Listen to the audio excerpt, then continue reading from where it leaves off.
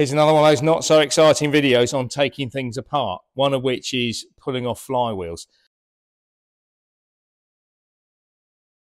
Get loads of grief with people trying to get them off, whether it be electric start, normal flywheels.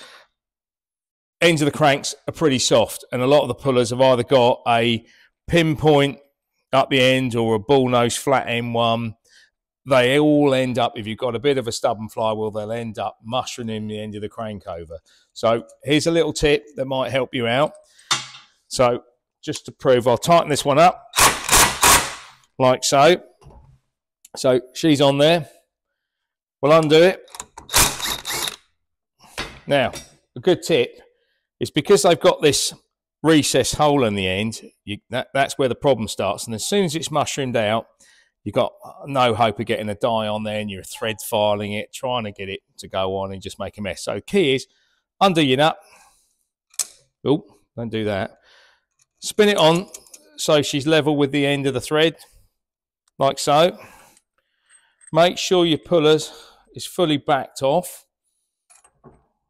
Thread it on right the way up to the gunnels, like so. And then wind down. So you don't want it to fly in with your impact gun straight into the nose of the crank. Wind it up to touches. We also actually put a dab of grease on the end. I've not done it in the video, but the dab of grease on it just helps it slide a little bit better.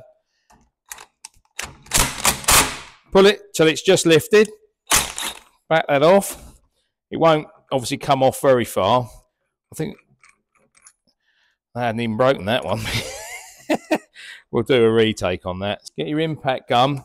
It might not go straight away, so we do a couple of shots. So, oh, that went. I felt that go. So undo the puller. We're doing it outside the engine because we can. Undo the nut, and notice it spun straight off. Lift it off, and away you go. No damage to the end of the crank.